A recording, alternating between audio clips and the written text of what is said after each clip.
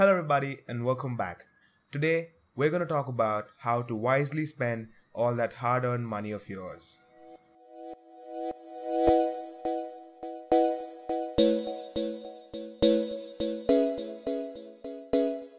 So this is the second video in the series that we've started on how to learn to build a gaming PC. So if you haven't seen the first one, the link to that will be in the description and in the I button.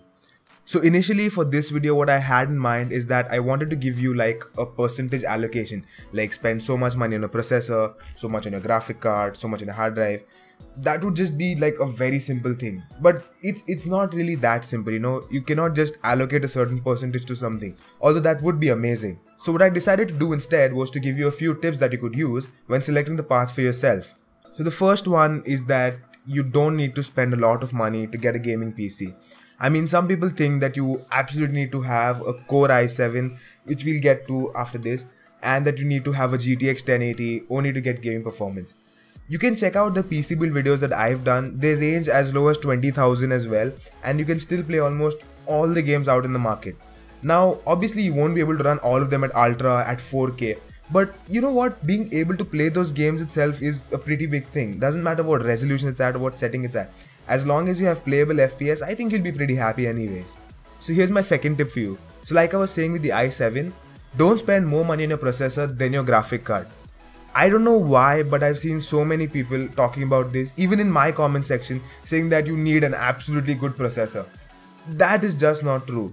Frankly, your graphic card is the one who's handling most of the gaming performance. So that is where you should be spending the major bulk of your money. Obviously the processor has a part to play. It's not like not at all important. But don't value your processor so much that you undervalue your graphic card, only to realize later that if you'd spend well, you'd actually have a better gaming PC. The third tip on our list is to invest in a good power supply. Now I have been saying this time and again. Your power supply is the heart of the build. It powers your whole PC. So if you happen to lose that, if it happens to give up, not only would you lose your power supply, but it would end up damaging all the other parts in your PC as well. And that is not something you definitely want.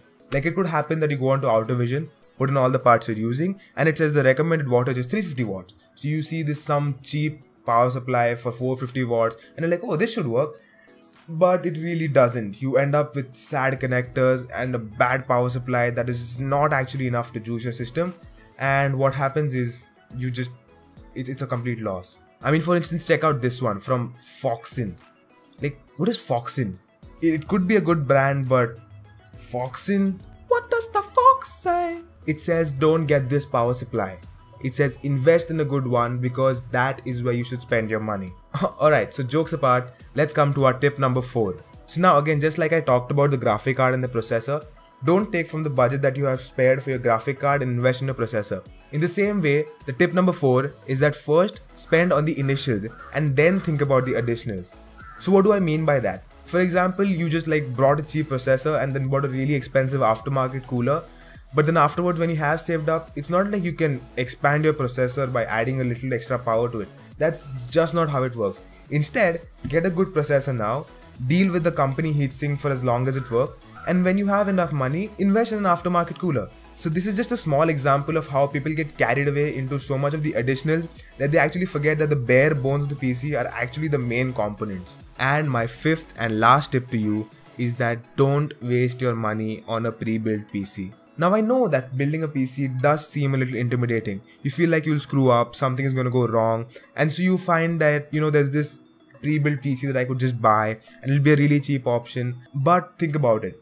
The price that you'd pay for a pre-built PC, you could build a much better PC in that same amount. And there are some great tutorials out there on YouTube on how to build a PC. I plan to do one myself really soon. So if you want to watch that, don't forget to subscribe. So what happens with pre-built PCs is obviously somebody's building it. So there's going to be a margin of profit that they're going to charge for themselves. And that is just extra money that you're paying for something that you could have done much better by yourself. Also, a trend that I've seen with these PC builds is that they only reveal stuff like their RAM, their graphics and their processor. Most of the times they use older generation processors, they use an older generation of RAM, and they don't tell you what power supply they're using. They generally get cases with power supplies built in or a cheap power supply, so that's where they try to save money and make more profit. But in the long run, that is a loss for you. Alright, so those were my 5 tips for you. Do you feel like I missed out something? Do you feel that there's something you can add that I don't know? Then let me know in the comment section below. If you enjoyed this, don't forget to hit that like button. Share with your friends who you think will also enjoy this, and also definitely do not forget to subscribe. Until next time, goodbye.